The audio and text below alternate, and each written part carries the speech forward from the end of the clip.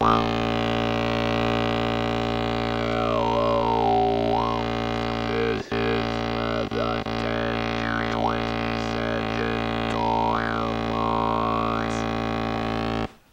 this is Slater speaking in my more normal tone of voice, and I'd like to show you how to make a very inexpensive talk box.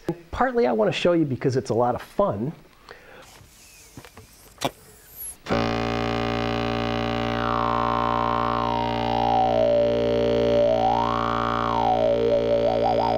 Partly because you can't make this project without gaining an appreciation for how incredible our vocal tracts are.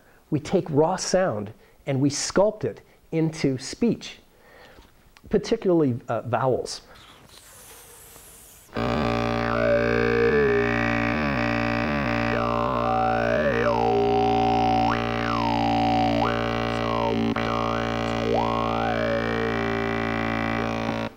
The first time I ever heard a talk box was back in the 1970s with a Peter Frampton tune called "Do You Feel Like We Do?" Do you feel? Do you feel? Do you feel like I do? But I thought that that sound was made by electronic filters or electronic modulation. I didn't realize that it actually came from acoustic manipulation with a person's vocal tract. He has a separate microphone with the box on the stage and a tube coming from the box, which he puts in his mouth, and he creates those sounds. So how do we make sense of this? Long before they can talk, babies coo.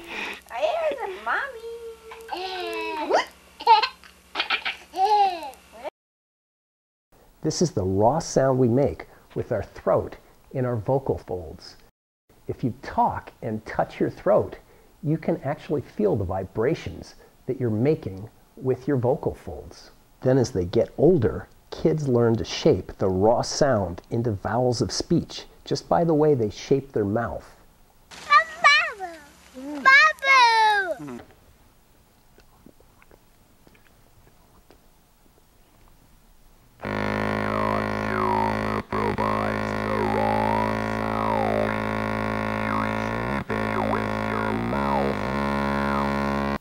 I put together a crude traditional talk box where you jack the output of a musical instrument to an amplifier, then a speaker. Speaker from a boombox didn't work well, but horn-type speakers work great. They drive a narrow column of air with musical vibrations. Then I further shaped the sound using my mouth as a resonant chamber.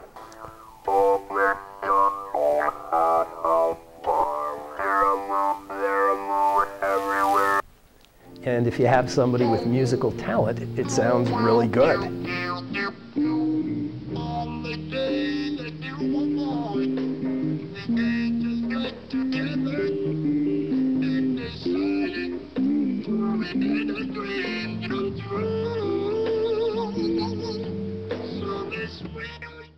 Back in the 1950s, Don Herbert, aka Mr. Wizard, showed the world how to flatten the end of a drinking straw and cut flaps, or reeds, so as to create vibration. Mr. Wizard showed how making the instrument shorter made the pitch higher. I went the opposite direction to make the pitch lower and used a balloon to power it. I found that I could make an engaging talk box for about 10 cents, albeit one without much pitch control. So the whole idea of a talk box is to replace the vibrations we make in our throat with the talk box vibrations, but we still use our mouth to sculpt that sound. But that raises the question, could we get rid of our mouths too? Wow! Wow! Wow! Wow! Ooh! Ah!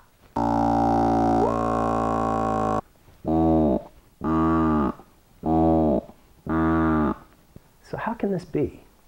When we contain air in a certain shape and set it to vibrating, it gets its own signature sound. It almost comes alive. Depending on what the shape is, determines what sound is produced.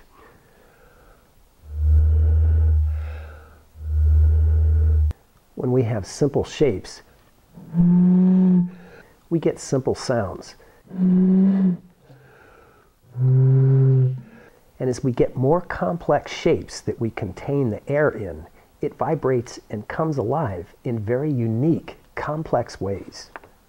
Ah-ee.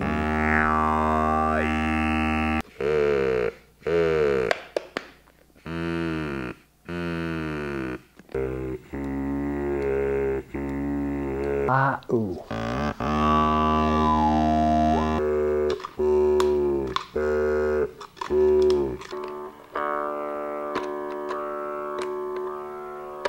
I think some of the spirit of these projects is captured by a psalm that talks about how we're knit in our mother's womb and how we're fearfully and wonderfully made. And however people balance their science with their theology, I hope that all of us can from time to time step back from what we normally do, and me as much as anyone. What we normally do is just take everything for granted. But there's really something there if we just open our eyes. I have to warn you that making the reeds for this project is not easy. It's a skill. And like any new skill, it's going to take time to learn how to do it. That's life. All right, enough lecturing. You're going to need tape, a really good pair of scissors, and of course some straws. I use flexible drinking straws. I think that the 1/4 inch or 6 millimeter straws are better than the thinner ones. I can make the 5 millimeter ones work, but they're a little bit trickier. I also have good results from the straws you get from fast food places, those nice big fat ones. They're not flexible, but they still work well. Start by flattening about half of the small part of the straw, let's say 1 1/4 inches or 30 millimeters or so, with your teeth. Use your front teeth. Concentrate on the sides, not the middle. It takes lots of passes to get the straw flattened enough. Most people don't flatten it enough at first. Next, cut the reeds.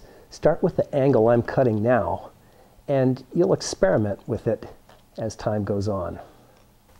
The reeds usually stick together when you cut them, so you have to squeeze them gently to separate them. I cut a little bit off the sharp point. If the reeds are close but not touching, you might get a sound now. Put your lips about where my fingers are. You don't want to interfere with the reed vibrating. Put it in your mouth and toot.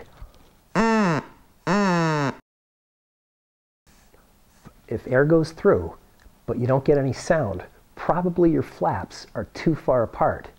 If you toot a lot harder, you might get it to work.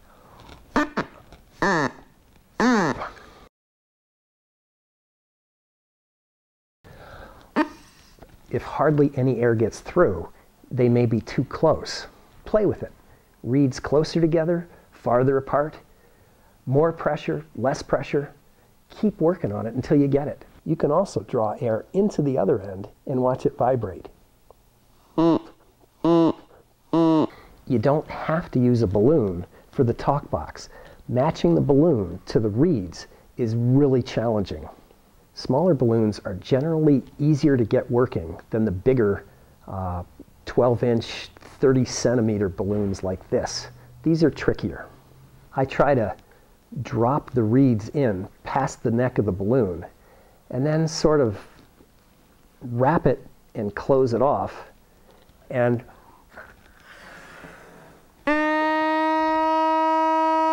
if you decide to forego the balloon and share a talk box, you'll notice that some moisture collects inside the talk box.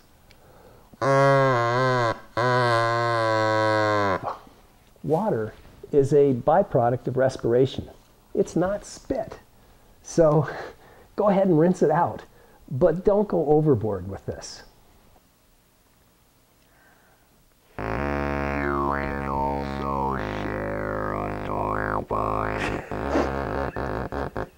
Stop.